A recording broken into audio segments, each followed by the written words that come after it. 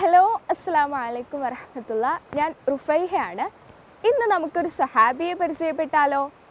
ഒരിക്കൽ നബി തിരുമേനിയും സ്വഹാബിമാരും ഇരിക്കുന്ന സമയത്ത് ആ സദസ്സിലേക്ക് മറ്റൊരു സ്വഹാബി കടന്നു വന്നു. അദ്ദേഹത്തിൻ്റെ രൂപവും വേഷവുമൊക്കെ കണ്ട് നബി തിരുമേനിക്കും അതുപോലെ മറ്റു സ്വഹാബിമാർക്കും കരച്ചിൽ വന്നു. അവരുടെ കണ്ണ് നിറയാൻ തുടങ്ങി. കാരണം ഇസ്ലാമിലേക്ക് കടന്നു വരുന്നതിന് മുൻപ് വളരെയധികം ആർഭാടപൂർവ്വം വസ്ത്രം ധരിച്ചിരുന്ന അദ്ദേഹം ഇന്ന് കീറിപ്പറഞ്ഞ പരുക്കനുമായിട്ടുള്ള വസ്ത്രമാണ് ധരിച്ചിരിക്കുന്നത്. അപ്പോൾ നബി സല്ലല്ലാഹു അലൈഹി വസല്ലമ മറ്റു സ്വഹാബിമാരോട് പറഞ്ഞു, ഇതിനു മുൻപും ഇദ്ദേഹത്തെ ഞാൻ കണ്ടിട്ടുണ്ട്. ആ സമയത്ത് തൻ്റെ മാതാപിതാക്കളുടെ അടുക്കൽ ഇദ്ദേഹത്തെ പോലെ വളരെയധികം സുഖ സൗകര്യങ്ങളോട് കൂടി കഴിഞ്ഞിരുന്ന മറ്റൊരു സ്വഹാബി ഉണ്ടായിരുന്നില്ല എന്ന്. ഇപ്പോൾ അള്ളാഹുവിനോടും അവൻ്റെ റസൂലിനോടുമുള്ള സ്നേഹം കൊണ്ട് ഇവയെല്ലാം ത്യജിക്കാൻ തയ്യാറായി കഴിഞ്ഞു എന്ന്. ആരായിരുന്നു ഈ സ്വഹാബി? മുസ്അബ് ഇബ്നു ഉമൈർ ആയിരുന്നു.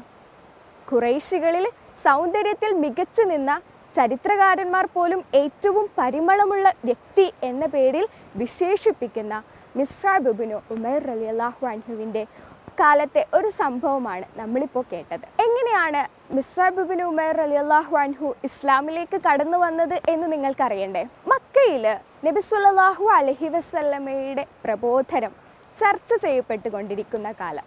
ആ സമയത്ത് മുസ്അബ് ഇബ്നു ഉമൈർ റളിയല്ലാഹു അൻഹു ആ ചർച്ചകളിൽ വളരെ താല്പര്യപൂർവ്വം പങ്കെടുത്തിരുന്നു. അദ്ദേഹത്തിൻ്റെ പ്രബോധനത്തിൽ നിന്നും എന്തെങ്കിലും കാര്യം കേൾക്കണം എന്ന് വലിയ ഉത്കണ്ഠയുള്ള ഒരാളായിരുന്നു മുസ്അബ് ഇബ്നു ഉമൈർ റളിയല്ലാഹു അൻഹു. അങ്ങനെ ഇരിക്കുന്ന സമയത്താണ് സഫാ കുന്നിന്മേൽ അർക്കം ഇബ്നു അർക്കമിൻ്റെ വസതിയിൽ നബി സല്ലല്ലാഹു അലൈഹി വസല്ലമ സാരോപദേശങ്ങൾ നടത്തുന്നു എന്ന് അറിയാൻ കഴിഞ്ഞത്. വളരെയധികം താല്പര്യപൂർവ്വം മുസ്അബ് റളിയല്ലാഹു അൻഹു അവിടെ എത്തി. അപ്പോൾ നബി സല്ലല്ലാഹു അലൈഹി വസല്ലമ തൻ്റെ സ്വഹാബിമാർക്ക് ഖുർആൻ വചനങ്ങൾ ഓതി കേൾപ്പിക്കുകയും അതുപോലെ നമസ്കരിക്കുകയും ചെയ്യുകയായിരുന്നു. അതിനുശേഷമുള്ള സാരോപദേശങ്ങൾ കേട്ട മുസ്അബ് ഇബ്നു ഉമൈർ റളിയല്ലാഹു അൻഹുവിൻ്റെ മനസ്സിലേക്ക് ഒരു വശ്യശക്തി വന്നു. അത് അദ്ദേഹത്തെ കീഴ്പ്പെടുത്തുന്നതായി അദ്ദേഹത്തിന് തോന്നുകയും ചെയ്തു. അങ്ങനെയാണ് അദ്ദേഹം ഇസ്ലാമിലേക്ക് കടന്നു വരുന്നത്.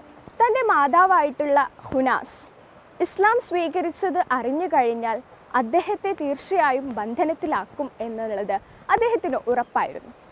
അതുകൊണ്ട് തന്നെ അത് വളരെയധികം രഹസ്യമായി സൂക്ഷിക്കാൻ അദ്ദേഹം തീരുമാനിച്ചു. പക്ഷേ മക്കയിൽ അക്കാലത്ത് ഒരു രഹസ്യവും രഹസ്യമായി തന്നെ നിലനിൽക്കുകയില്ല. ചുറ്റും ഏഷ്യണിക്കാരും ചാരന്മാരുമൊക്കെയായിരുന്നു അക്കാലഘട്ടത്ത് ഉണ്ടായിരുന്നത്. അതുകൊണ്ട് തന്നെ ഒരിക്കൽ സഫാ കുന്നിന്മേൽ അർക്കമിൻ്റെ വസതിയിൽ നമസ്കരിക്കുകയായിരുന്ന മുസ്അബ് ഇബ്നു ഉമൈർ റളിയല്ലാഹു അൻഹുവിനെ ഉസ്മാൻ ഇബ്നു ത്വൽഹ എന്ന് പറയുന്ന ഒരാൾ കാണുകയും അങ്ങനെ അത് മാതാവിന് വിവരമറിയിച്ചു കൊടുക്കുകയും ചെയ്തു. അങ്ങനെ മുസ്അബ് റളിയല്ലാഹു അൻഹുവിനെ തൻ്റെ മാതാവ് ബന്ധനസ്ഥനാക്കി. എന്നിട്ടും മുസ്അബ് റളിയല്ലാഹു അൻഹു തളരുവാൻ തയ്യാറായിരുന്നില്ല.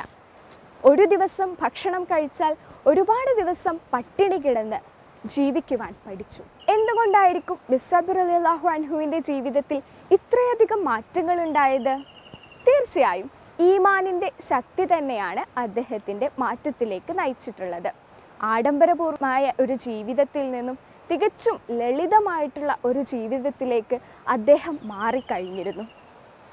പലപ്പോഴും വയർ കാലിയാകുന്ന സമയത്തും അദ്ദേഹത്തിൻ്റെ മനസ്സ് വളരെയധികം സംതൃപ്തിയിലായിരുന്നു. തൻ്റെ മനസ്സിലുള്ള വിശ്വാസം കല്ലുപോലെ ഉറച്ചതും അതുപോലെ തൻ്റെ ഹൃദയം വെള്ളം പോലെ അതിലോലവുമായിരുന്നു. ഇതിൽ നിന്നും നമുക്ക് എന്ത് ഗുണപാഠങ്ങളാണ് ഉൾക്കൊള്ളുവാൻ കഴിയുക? തീർച്ചയായും ഒരു അചഞ്ചലമായിട്ടുള്ള വിശ്വാസം നമുക്കുണ്ട് എന്നുണ്ടെങ്കിൽ ജീവിതത്തിലെ ഏത് പ്രതിസന്ധി ഘട്ടങ്ങളെയും തരണം ചെയ്യുവാൻ കഴിയും എന്ന് തെളിയിക്കുന്ന ഒരു ചരിത്രം തന്നെയാണ് മുസ്അബ് റളിയല്ലാഹു അൻഹുവിൻ്റെ ജീവിതത്തിലുള്ളത്. കൂടുതൽ ചരിത്രങ്ങൾ നമുക്ക് ഇനിയും പരിശോധിക്കുവാനുണ്ട്. ഇൻഷാ അല്ലാഹ് അടുത്ത എപ്പിസോഡിൽ നമുക്ക് വീണ്ടും കാണാം. അസ്സലാമു അലൈക്കും വറഹ്മത്തുള്ളാഹി.